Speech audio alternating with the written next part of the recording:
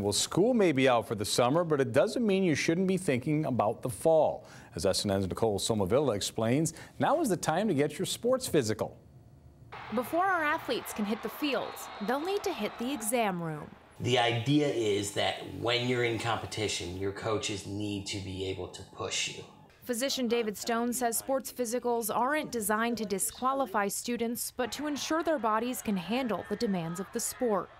They have to be confident that they're not going to injure you. It's a nuisance appointment, but it's one you'll need to lace up for the season. Now, there's no hard and fast rule as to when students should get their physical, but it is recommended at least 6 weeks before the sport begins. Yo, come on, let them take over!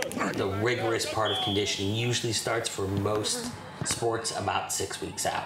And it gives you a little bit of time, so let's say we find a heart murmur that you didn't think was there. Well, then you have time to go to the cardiologist, get the ultrasound, get the testing done, get all the things done, and okay, now I'm back to practice and I haven't missed any competition. Most Suncoast area schools require an annual exam, but even if they don't, Dr. Stone says you should still cover your bases before grabbing your bat. There's plenty of cases of baseball players who wear glasses or get their vision corrected and all of a sudden they can hit a curveball.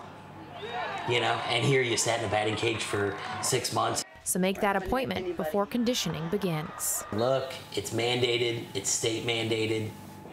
You gotta go do it. Reporting for the Suncoast News Network, I'm Nicole Somavilla.